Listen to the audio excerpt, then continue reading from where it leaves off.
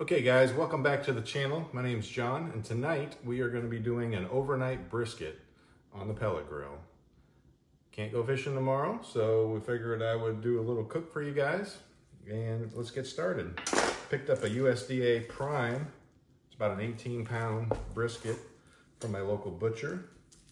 If you guys live in the Sarasota area, Alpine Steakhouse, probably one of the better places to pick up meat at. Always prime beef.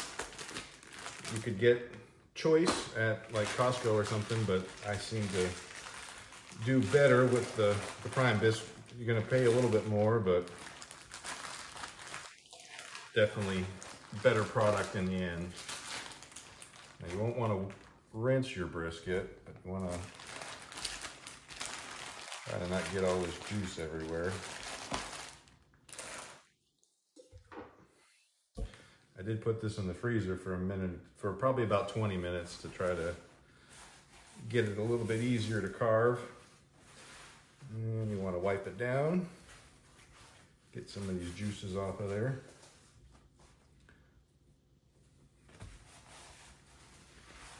Now we're going to trim this pretty aggressively.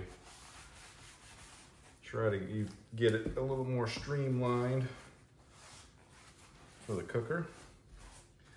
I usually like to start on the back sides. You can see there's a little bit of silver skin that we got to take off, maybe a little bit of this fat. We are going to trim probably fairly aggressively through here. We're going to save this, make some burger out of it tomorrow, maybe for lunch while this is cooking.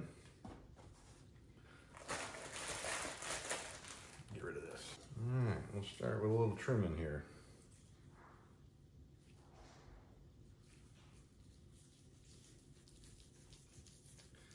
Now we're going to save some of this fat. We're going to smoke it on the grill tomorrow. Render that down.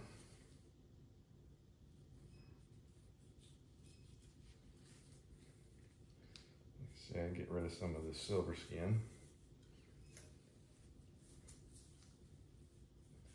Sharp knife really helps.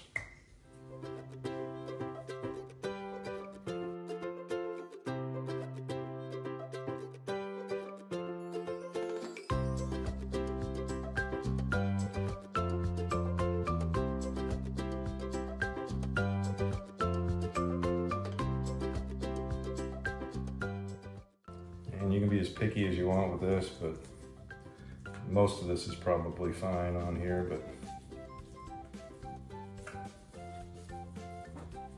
a little bit of fat to render. We're gonna get rid of this guy though.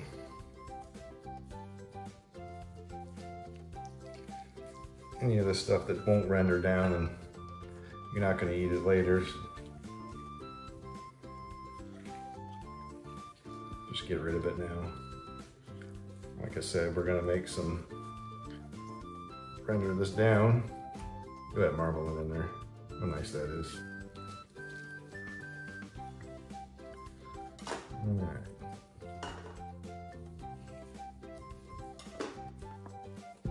Flip.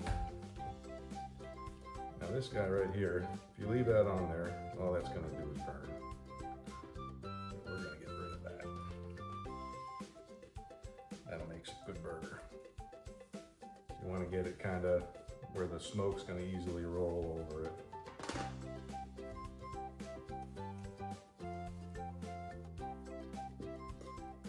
Any of this kind of ugly looking fat, we'll trim that a little bit.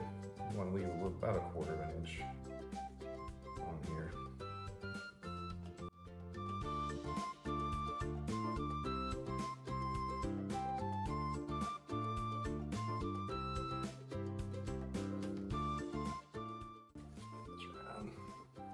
So when they package these, the heat from the packaging kind of makes this meat kind of look a little bit ugly.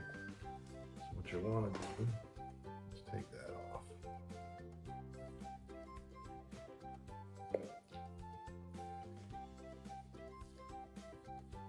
That way you can also see what kind of fat you're working with.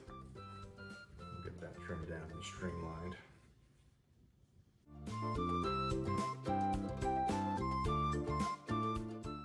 Like I said, you're going to want to try to get it nice and aerodynamic as you can, so the smoke just rolls over it and you don't have any pieces like sticking up. So we're gonna trim this guy too, because that'll just burn and won't be any good. Probably go in through here, trim all that up, make some burgers out of that tomorrow.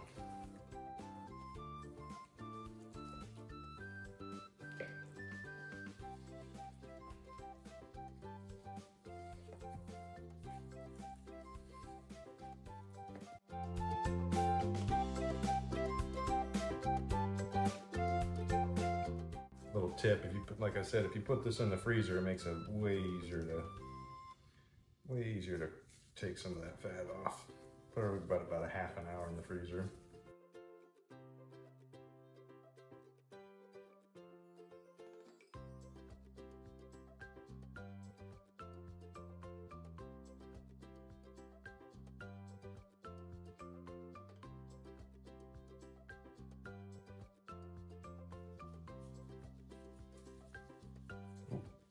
Scalped it.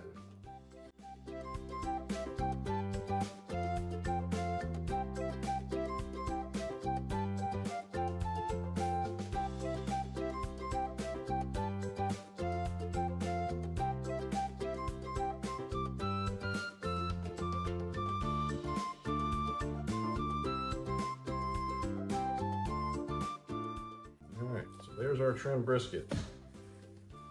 Not the prettiest, I did scalp it a little bit there, but that'll be alright. Now, for a binder, usually go meat side down on the grill, so we'll start on the meat side. This is a W sauce, Baron Burton's W sauce. You can use mustard, you can use all kinds of different things, but you don't need a lot.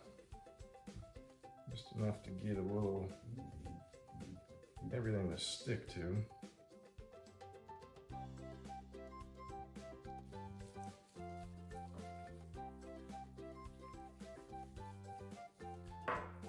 I like to start with the salt. Some people pre-mix a little bit. That's not coming out very good. I'd like to know exactly how much salt I'm putting on.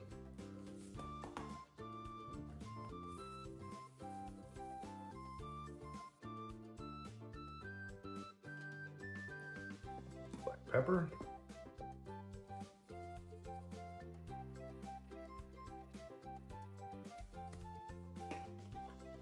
And garlic powder.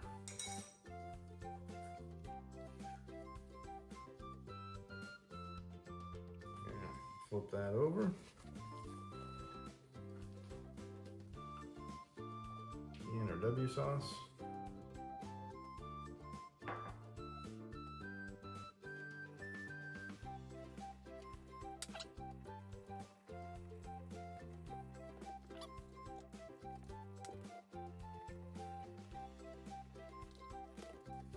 All right, that's seasoned up. Now we're gonna get the pellet grill going. We'll get that on for an overnight cook. We'll see you when we go to put it on the grill. Okay, so here's the trim brisket, seasoned up, getting ready to go on the smoker. As you can see, the salt is starting to penetrate. It's starting to get a little bit juicy in there, which is what you want. Get you on the smoker in just a moment.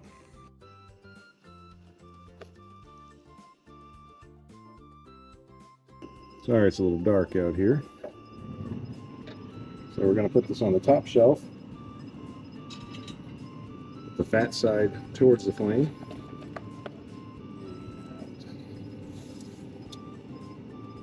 We are not going to check on this or do anything until tomorrow morning.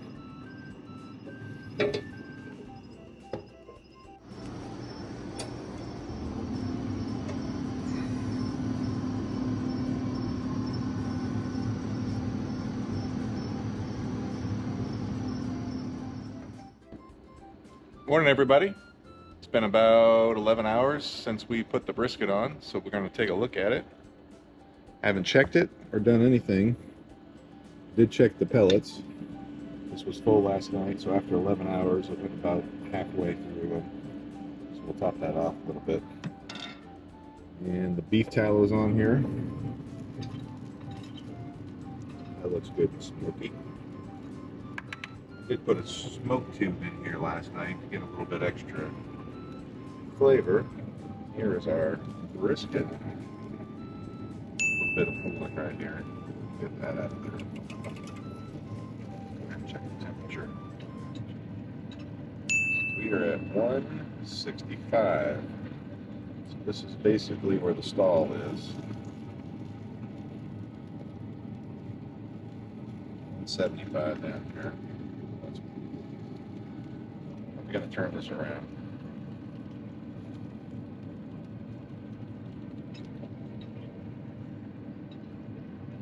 It's about time to wrap. Good color. That's rendered nicely.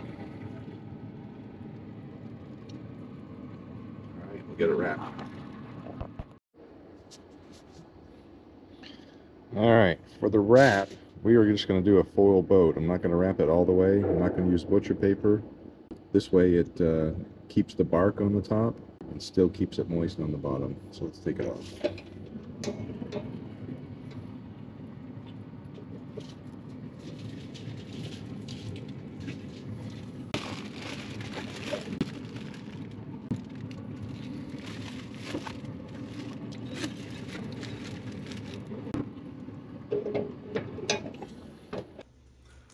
All right, welcome back, guys. We just took the brisket off of the smoker. We had it on all night, didn't check it, didn't do anything to it. Had it on 225 until this morning, so probably about after 11 hours.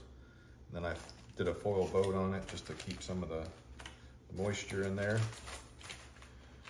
And it's looking pretty tender. That's some nice bark. Fat rendered out real good. So now I've got the oven on, the warming setting, so it should be about 150 degrees. We're gonna wrap this, double wrap it in tin foil.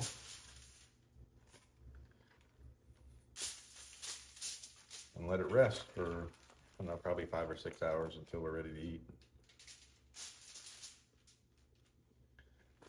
Get some of this goodness.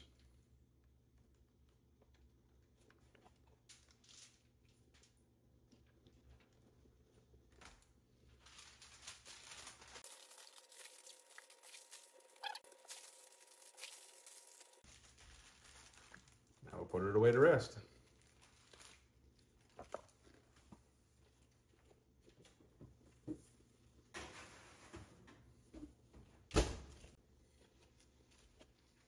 See you back when we're ready to carve. Okay, now that our brisket is rested, check out and see how we did.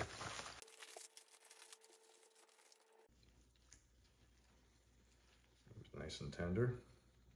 Jiggle, jiggle, jiggle, jiggle, jiggle. All right.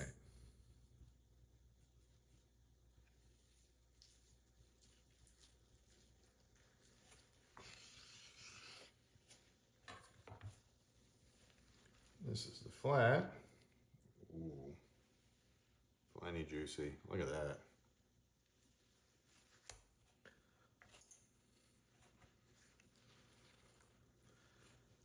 Point.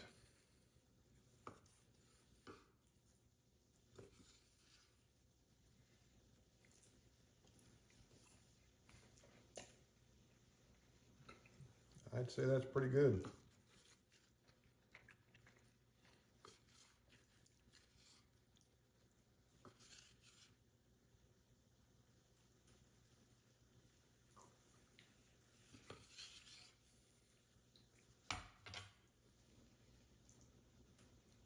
Oh, maybe a little bit overdone. Well, not too bad. Got a good pull. That smoke ring. Nice.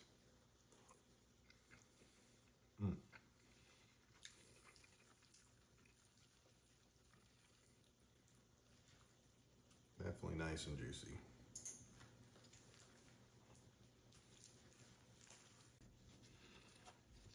See how we did on this.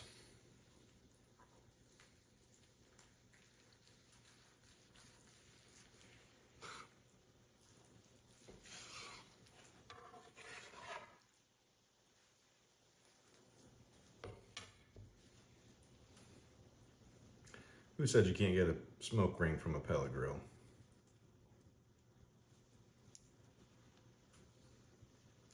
Even that is really juicy.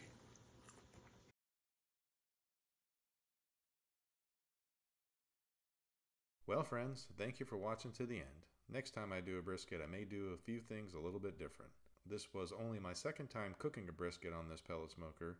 The other few times I cooked one, it was on my big green egg. I'm always trying to improve, so let me know what I could have done different.